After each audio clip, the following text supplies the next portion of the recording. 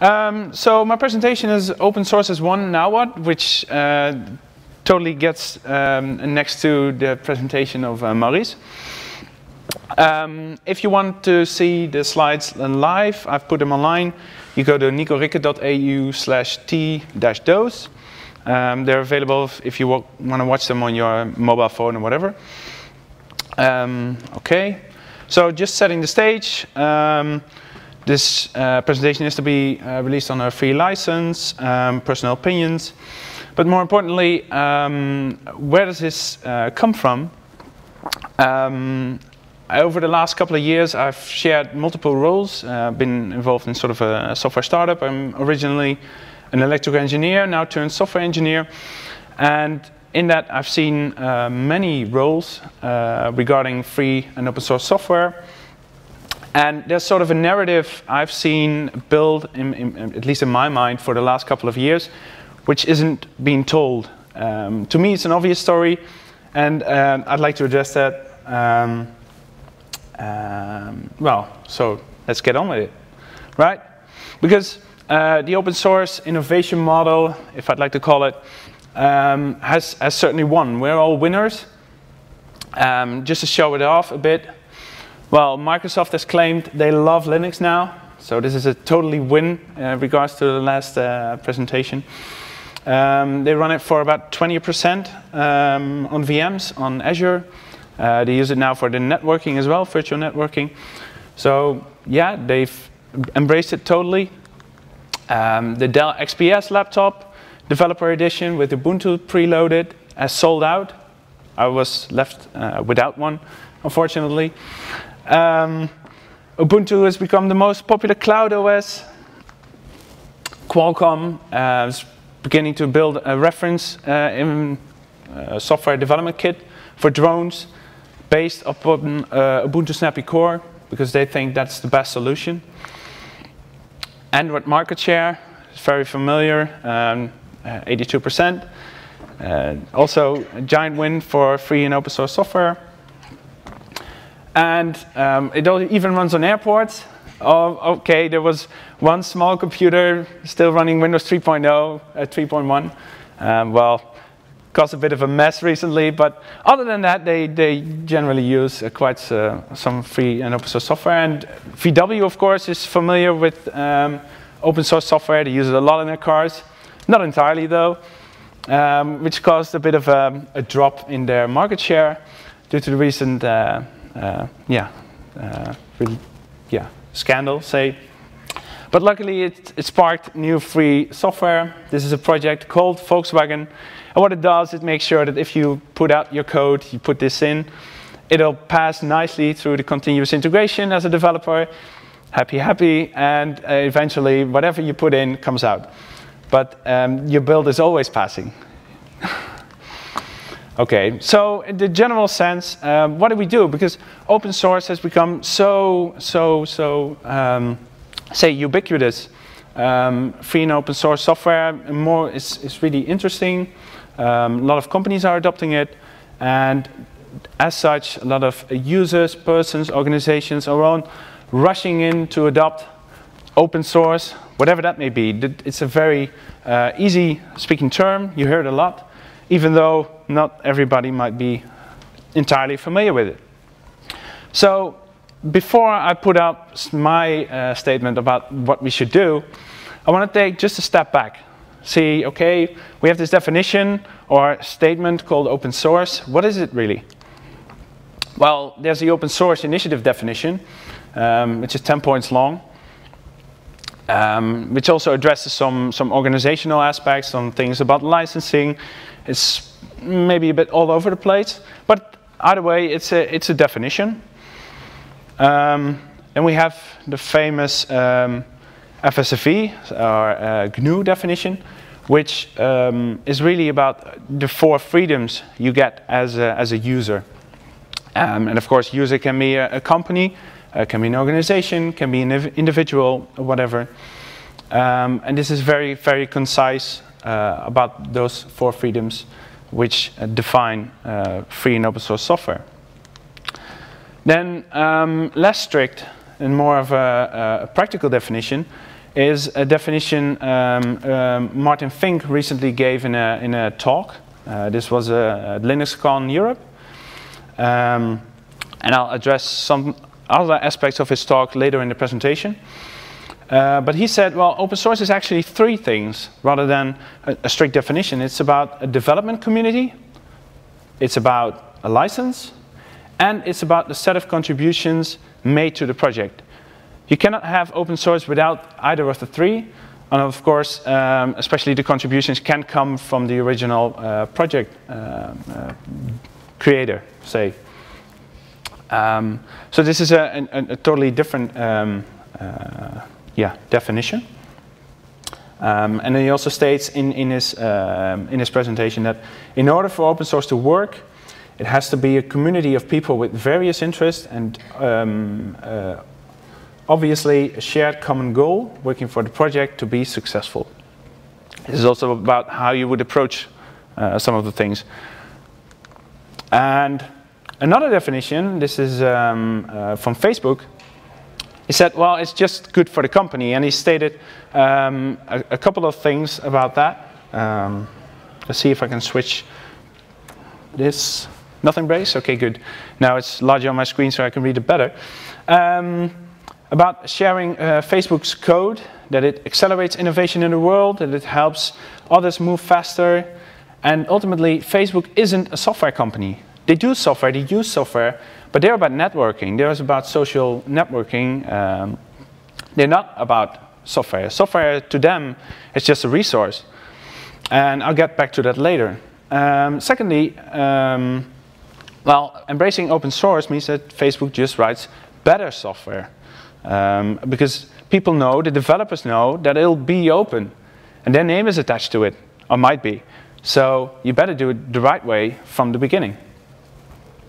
And the third point it makes is that by having code in the open, other people, other organizations can join in and they can share to the challenges. They can help solve those challenges together, very collaboratively, as sort of a community. And in turn, it also says it helps to improve the quality of the company staff. And whether that's about bringing knowledge in or bringing people in, for example, Red Hat, in my mind, is quite famous for that, for selecting persons which do a great job, and then they hire them. They can still do the same thing, but then with a proper company backing them. Okay, just another definition, which is kind of the other way around. This is about Benjamin Mako Hill. He gave a great presentation at LibrePlanet 2013. I encourage everyone to watch this presentation. It's an hour well spent. And he basically says that open source, as it's being advertised, is false advertisement. One of the slogans is, given enough eyeballs, all bugs are shallow.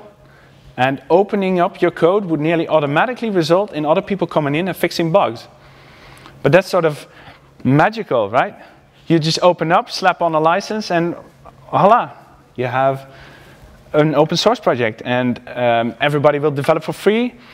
It's like going to a candy shop, maybe. But it isn't like that.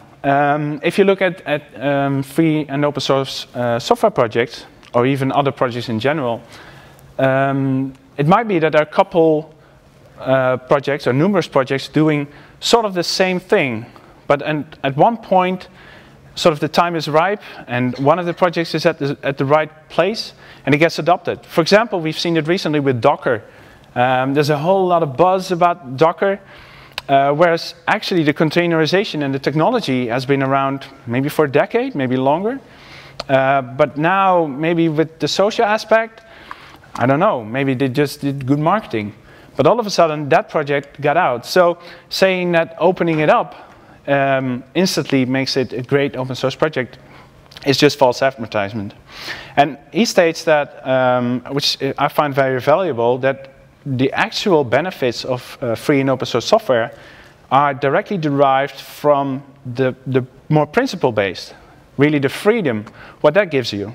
And he comes up with 6 points, whereas the first is that it's resistant to anti-features, which means that if you want to put something in which is sort of malicious to the users, and one of the recent examples, I think, is the Ubuntu. It's sort of, I think, 2010.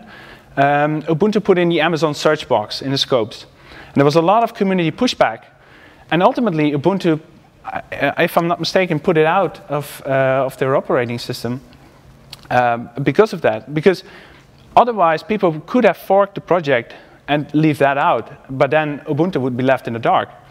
So you have to, it's sort of a treacherous path. And in that sense, you cannot easily put in anti-features. Features which aren't actually features, they're limiting in some sort. The second and the third point are really about making failures cheap, and it makes failures cheap and it makes success cheap.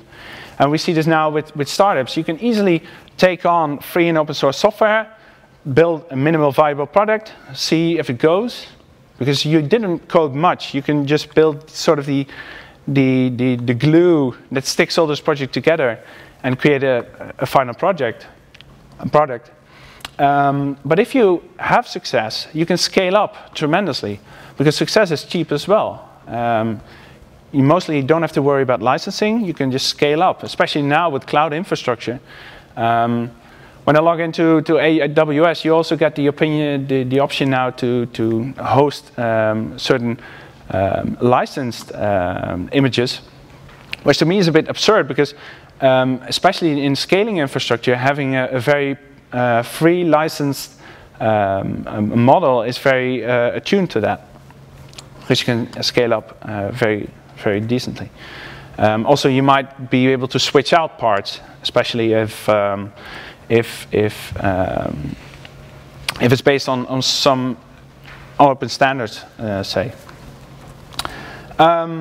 Fourth, it resists central control, robustly independent, as it's not just about the anti-features in the software, it's also about the organization behind it. If the organization is, whatever reason, not doing anything you like, you can always branch it off. I think, as a matter of fact, this will happen within a couple of years with Telegram, I would imagine, because they've opened up their applications, GPL v3 or v2, if I'm not mistaken. I think v2. But either way, there's sort of this Telegram service right in the middle. And as they opened up, they've seen a lot of adoption amongst all sorts of operating systems, mobile, non-mobile. But one of the questions which keeps on coming up in the community is, well, we got this Telegram service in the middle. We got all these great clients. They work tremendously well, and they're very user-friendly. But, well, there's this proprietary communication service in the middle. We have to rip that out. So in that sense, it resists central control. It's just something waiting to happen. Fifth, it can sometimes lead to massive collaboration. And of course, the Linux kernel is very famous for this. So many people joining in and developing. But it clearly says sometimes, because this is sort of rare. If in other parts of his presentation he talks about just so many important projects just run by a couple of guys. For example, we, from the Free Software Foundation Europe, we see that with the GNU PG developer. There was recently some funding going on just to get some developers in, because if you have a critical piece of infrastructure just run by one person, it's sort of insane in some sense. And lastly, he says it gives users freedom, and this directly derives from these principle-based benefits, right? Freedom gives freedom, ultimately, to the users. Another way of looking at this might be more about corporate. This is about some of the content produced by Simon Wardley. And he's been around for the Ubuntu team, doing strategic work there. And you might claim that he is responsible for the mass adoption that Ubuntu has seen in the cloud, because they put into that full on. And he's really a strategist. So the way he looks at open source is totally different. It's not just about freedom, it is, but it's really about the speed of innovation we've seen. That's why the innovation model is so strong. And he talks about aggressive commoditization. This is one of the articles he put out, I think it was 2012. We are heading to a world where being open or exploiting open isn't optional, like Maurice said in a previous talk. And for many, it will become a question of to be open or just not to be at all. Because what you see on the right-hand side, you see a map. And this is what he's sort of famous for recently. He put out a book you can read.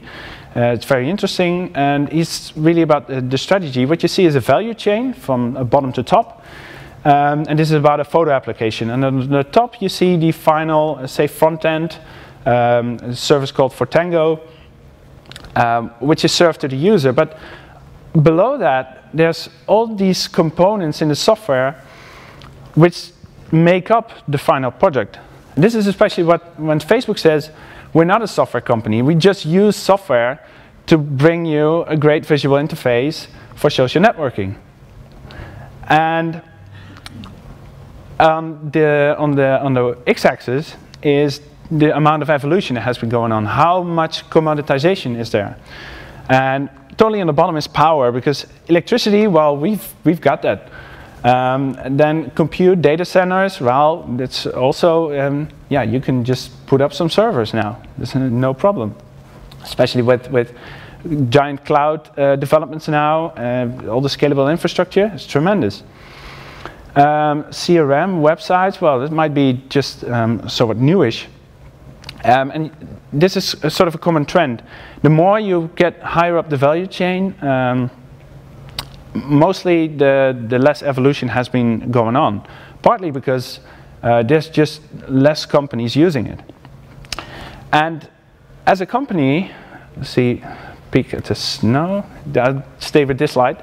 As a company, or organization, or user, whatever, you're really interested in a final layer at the value chain. And whatever else is beneath there is just a means to an end. So if you can speed up the commoditization and help it develop, that is in your interest.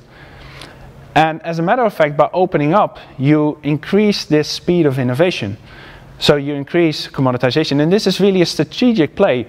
If you consider iOS and Android, Apple was, if I'm not mistaken, first to market. And they had a very rigid structure with an app store, all the apps were curated. And Android just blew them out of the water by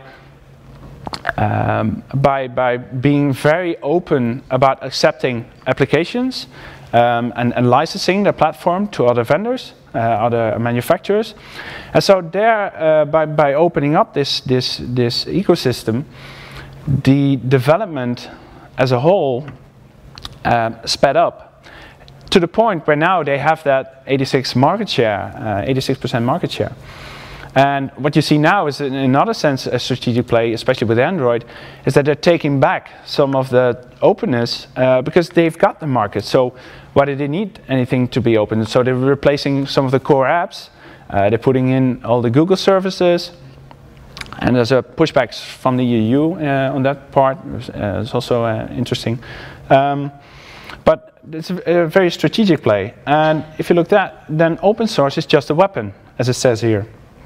The quote is that some of the most successful and rapidly growing companies in the world use and provide open source. However, make no mistakes, these efforts are not just random, as in let's us open source everything, even though we'd like that maybe, but appear directed with purpose and with the intention to change a market. So this is really intentful. And if you put that in a very nice diagram, you can say, well, the level of strategic play and how much you use openness really determines what kind of organization or user you are.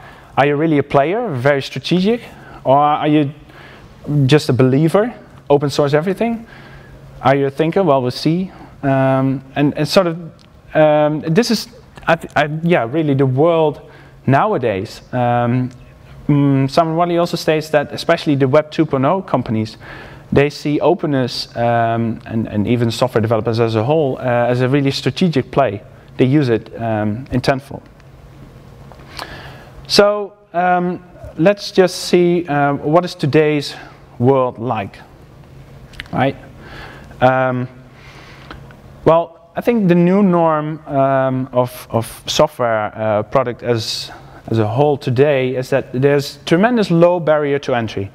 You can just download the app, right? You see it on television as well. Just download the app, and maybe there's somewhere you get to a barrier where you have to pay or make an account. But mostly you don't have to, because everything is integrated. You can just, it's easier to install an application than to find out how it works sometimes. It's very easy to start. And this goes far further than just applications on mobile phones, for example.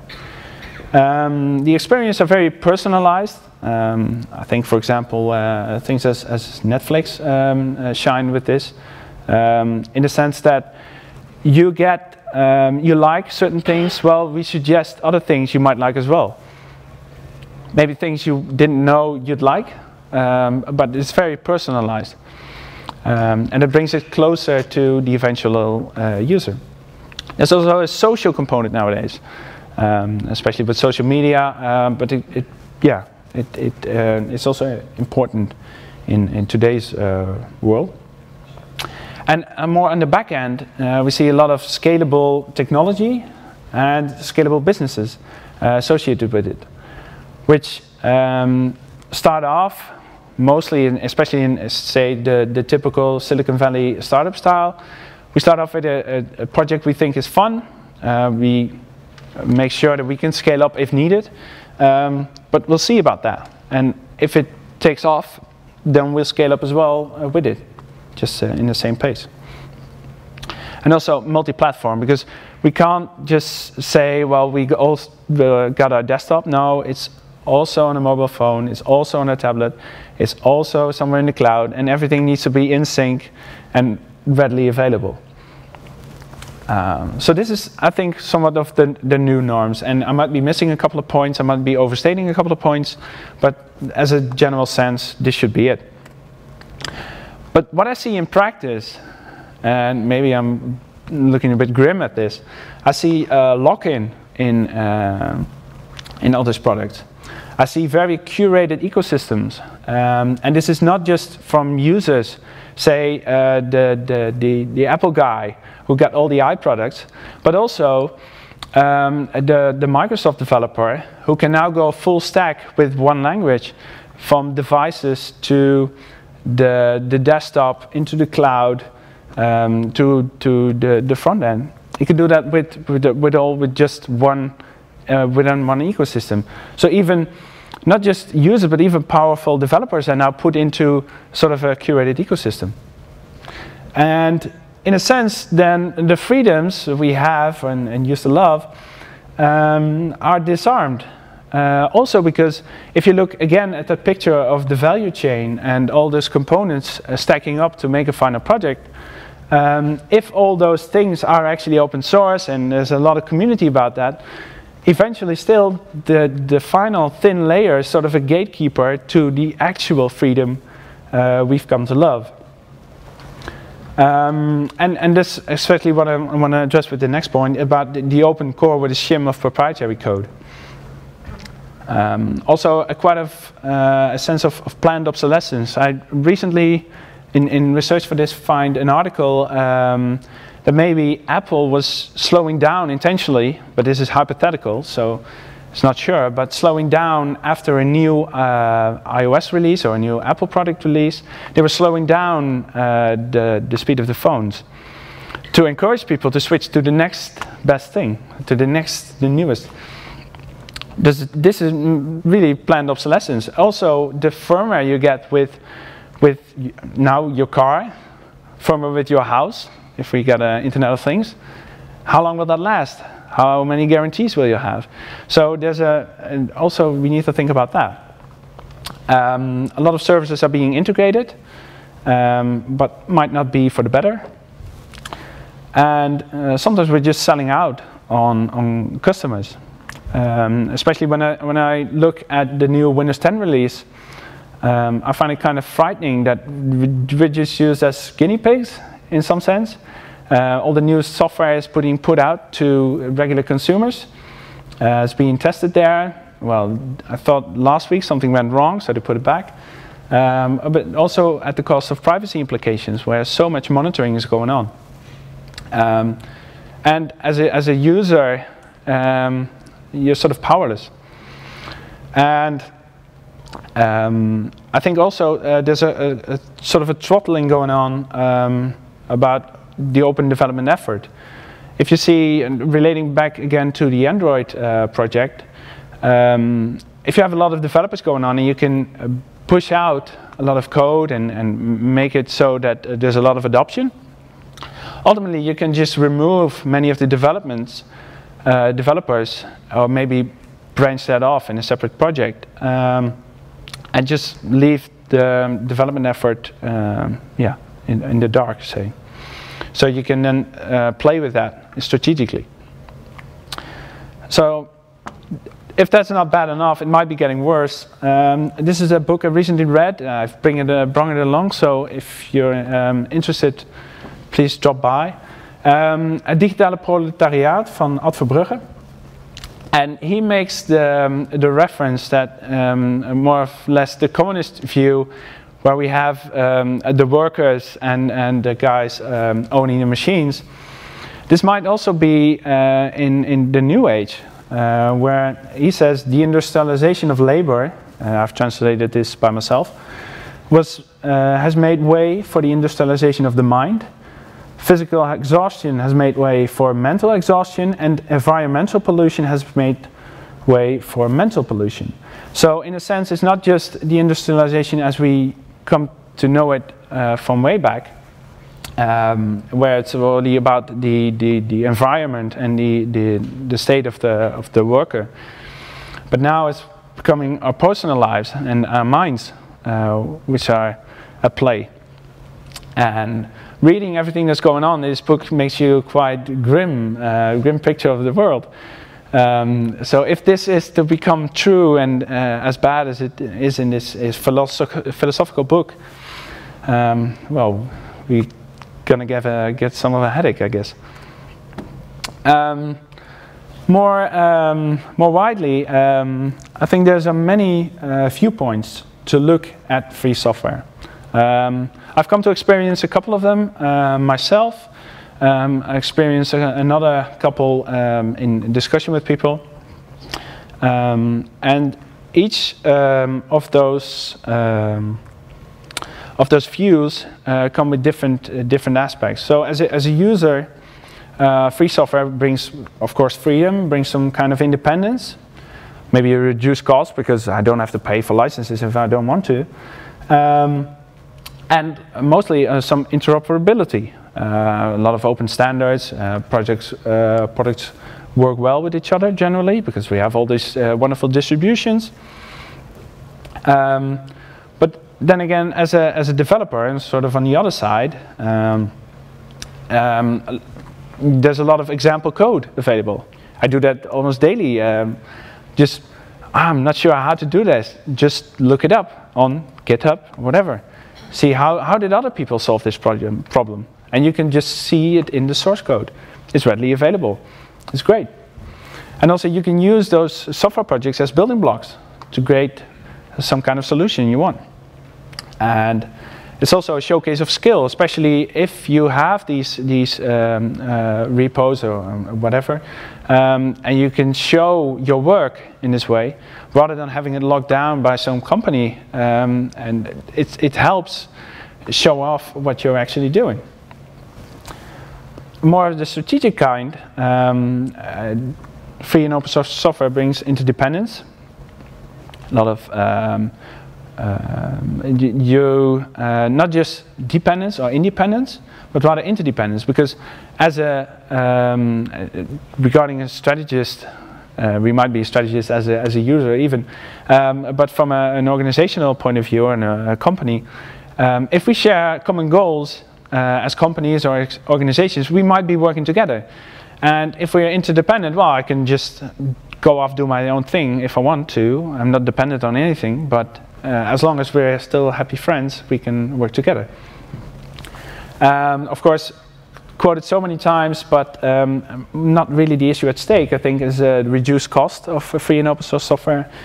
And more importantly, the innovation speed. And again, relating to the interdependence is the shared development effort. And more of the architect, you see a lot of standards, right? Very mature components, which has been iterated on many times. The code is open, so it's not just security bar obscurity, but rather we have well-proven, tested security. It's very mature. And it might be even very innovative projects I can use. So a lot of projects to work with. For politicians, and I've been talking to them, to some of them quite a number of occasions. Mostly it's about reduced cost. Well, we got this 4-year plan, or the new, how do you say that? Well, whatever, each year you have to make up the budgets. If you can reduce cost, that's good, right? Then you just score points. But rather, I'd say it's about independence. And also, very importantly, about the market. It's maybe a very liberal view, but if you have a very open open source based, free and open source based software ecosystem, it's very healthy and competitive market. And as such, it might boost your local economy. You see this also in developing countries where this actually helps, because you don't have to ship it out to other countries where the real developers are there, and it gets handed off by the big corporations in other countries. Rather, you can use the developers who are in your own country. And in that sense, I find it enlightening that I think it was last week, a couple of weeks ago, we saw the FUD about it's about Pink Rokade and Centric. They provide software to municipalities in the Netherlands, and they have a sort of a duopoly, and they got in the news with that, and that a lot of municipalities are basically locked in to somewhat, well, yeah, frustrating contracts, let's put it that way. And now 3 municipalities, amongst of which is Eindhoven, where we are here today, they've come into a collaboration, and what they're doing is they're putting out they're instructing one software developing company, Gembox in this case, to build software for them.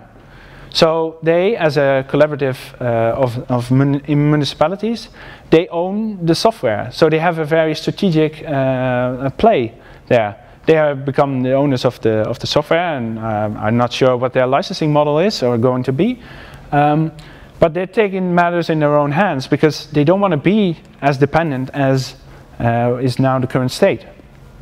And, well, more of an activist view is that, in general, because we have free software, our freedoms are respected, and we also have a freedom to defend. Because if we have these resources now, we have an ecosystem, we have a community, it's something worth coming up for. As Maurice also put out in this talk before, and now we have something, we have open encryption, everybody can use it. So we have something to say, well, we need to defend this, rather than, wouldn't it be great if this was open? No, it is already open, it is already free, so let's defend it rather than just creating it. And so I think we might be thinking about our own ecosystem, just to strengthen our community, free and open source software. So how does that look like, such an ecosystem?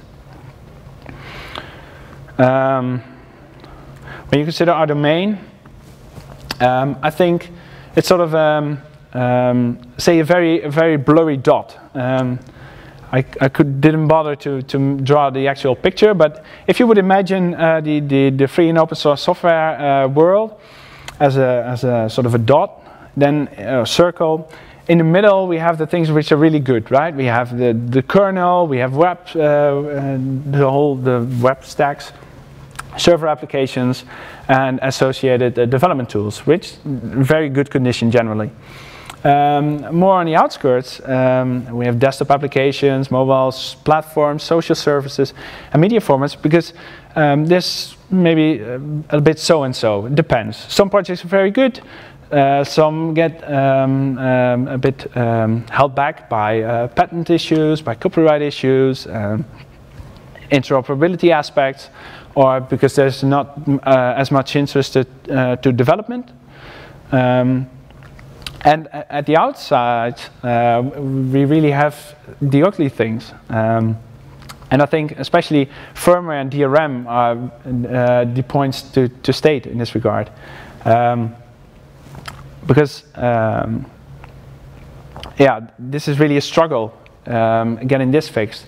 And again, if you are to be in the hall today or tomorrow, you can see the struggle LibreBoot and CoreBoot are having just to get some free firmware on devices. And as a matter of fact, there's also laws being made. I thought it was only in the US, but I just heard it might be in Europe as well, about restricting firmware being deployed on, say, routers, other firmware, because it might interfere with the radio spectrum. Well, that's true, but is it a valid enough reason? I don't know. So it's a very difficult state. So if we want to come up with our own ecosystem, well, where do we want to head?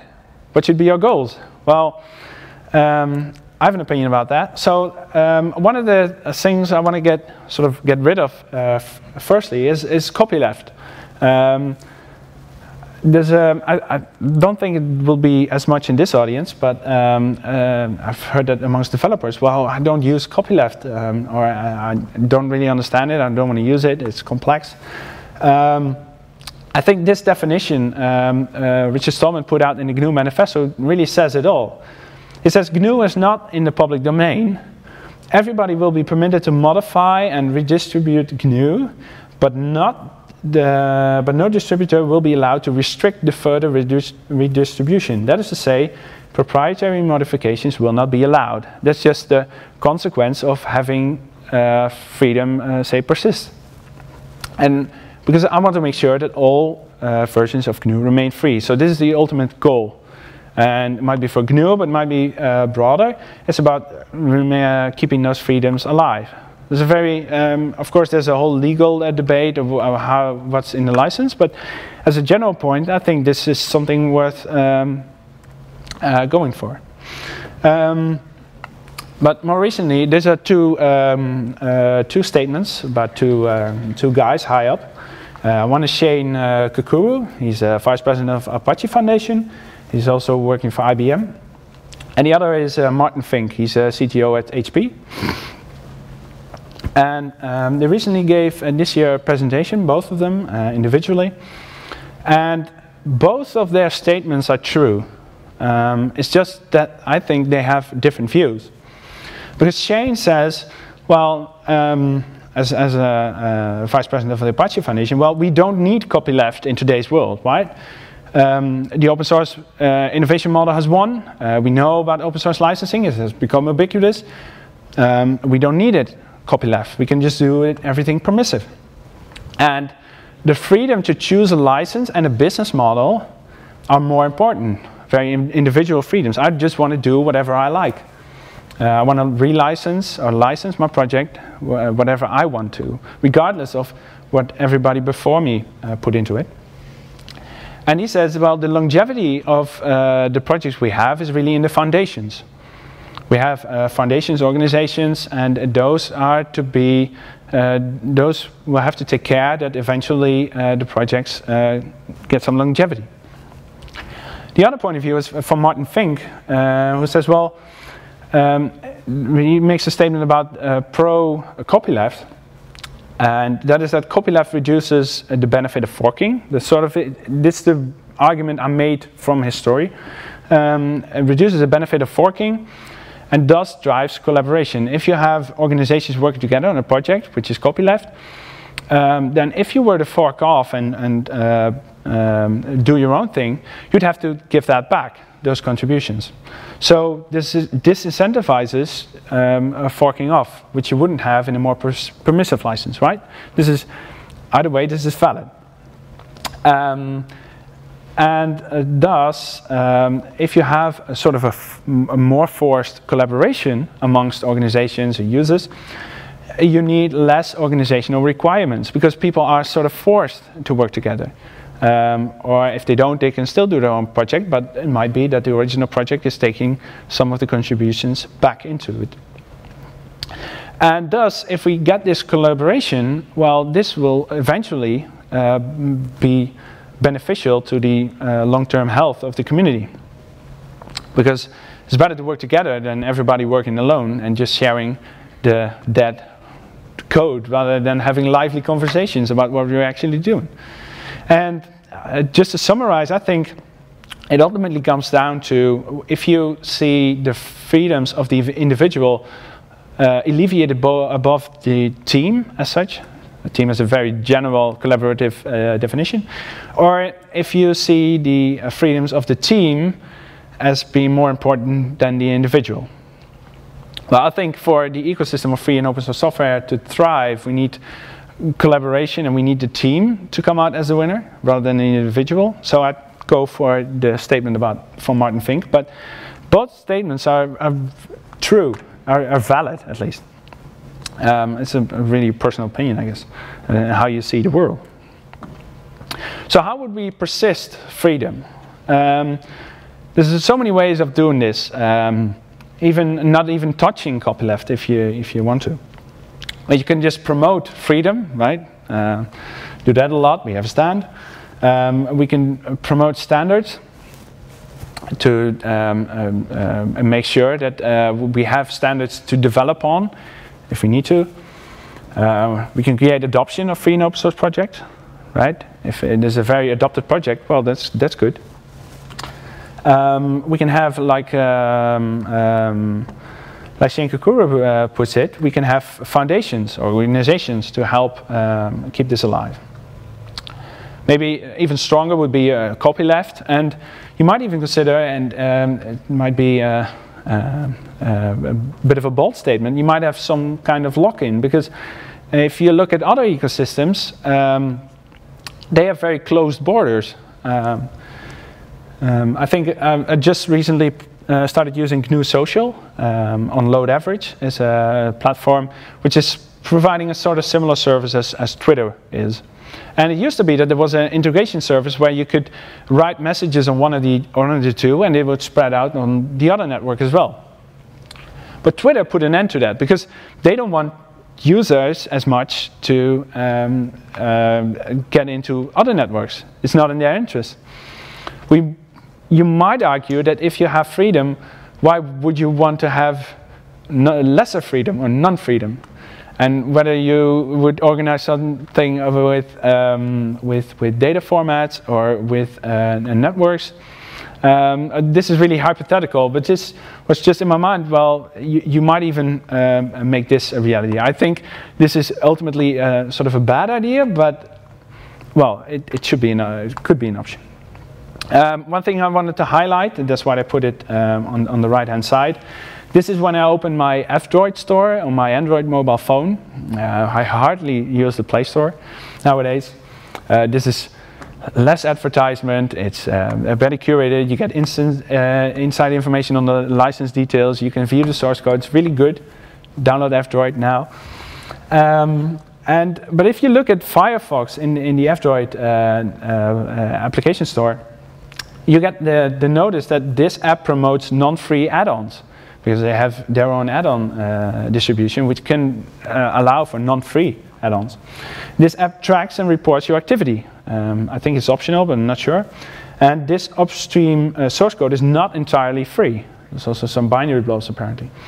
So this is really putting out the warning, well, this is a free and open source software project, but there's a couple of things you might want to watch out for.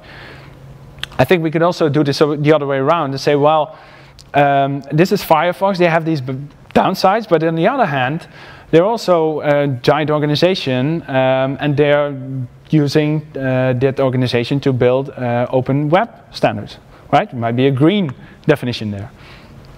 But okay, this is just the way it is. I think this is a great example. Leaving the freedom discussion, I think it's also important to have some resources in our ecosystem, and just see what about funding, right? One of the things Benjamin Mako Hill already put out is that there's sort of a freedom-driven subsidy. All the people who really love freedom, they want to see those free software projects succeed. So regardless whether the project is as viable, they might join in just to get it up to speed. There's sort of a subsidy. You get that for free. That's really the magical thing. If you choose especially a very free software license, you get sort of a subsidy. That happens. But rather, we get donations, maybe have a model with the associated business, which is doing some development effort as well, but just opening up the code. There are various models of doing that. And more recently, we've got the option of crowdfunding. And on the right-hand side, I put an image of snowdrift.coop. It's a great project. There's a couple of presentations online about that. I encourage everybody to watch or join the mailing list, because what this ultimately is a very collaborative social funding model. So what it does is it's sort of the snow scooping issue. Well, I have a street.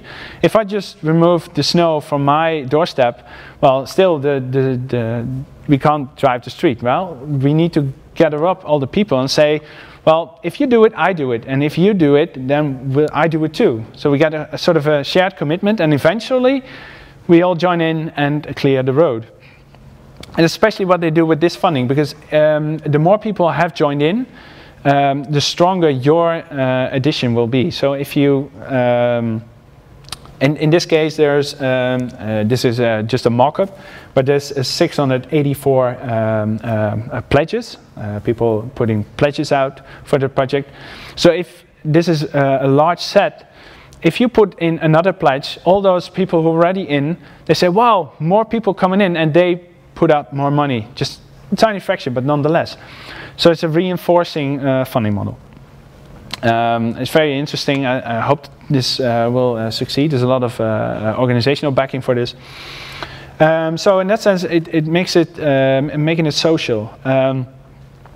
Just yet, one of the friends came by and said, well, I've got this FSF pin. I got the golden one because I've paid $50 for it. Not just the regular price, but this is a special one because I can show off to other people, well, I support it. I truly do. This is really about making it social, and this helps funding. And also, of course, very business-like, we can diversify certain sources of funding. And maybe we should avoid sort of a negative scalability, avoid a total dependence. Say, if funding stops, we can at least scale down the operations to a level where it's acceptable, rather than burning through. Then about the strength of the organizations, well, we have some needs for that as well. Whether it's a very diversity of interest, at least we have to set a common goal as an organization where everybody's heading. That's really the role of the organization. And also some guidelines how to do that. And of course, there's also humans involved in development, and maybe massage that a bit if needed, right? That's what I think an organization is about. We recently saw something with Ubuntu project, which I think was a little nasty in some cases, but they've came out of that. But yeah, just to showcase what it can do. And also, like we used to do, and really about the code and the final product, we have to build it better still. So this is what we come to expect in today's world, right? Eye pleasuring, eye candy, whatever you want to call it. Some marketing associated with it, good documentation, and make it very easy to install, deploy. Because on the right-hand side, you see this is a Freedom box, which is actually live. You can. I recommend the recent presentation from at the Software Freedom Law Center, and it gives a demo. And I intend to put one up in this weekend on a Raspberry Pi. But you can deploy OwnCloud with one click. It's put in a default folder. You don't have to think about it. It's just that easy. It's really because it's targeted to consumers rather than just sysadmins. And provide the batteries included, right? Certain features, that's commonplace. But in this ecosystem, we can also do things with free and open source services and even content. There's so many free content available. We can use that. And regarding services, for example, if you look at GPodder, it's just discoverability of podcasts. But they also have a sync service. It doesn't cost much bandwidth, but it's a service, right? So how to get there? Well, I can give a list of recommendations. One of them has been in the Cathedral and the Bazaar, very long list.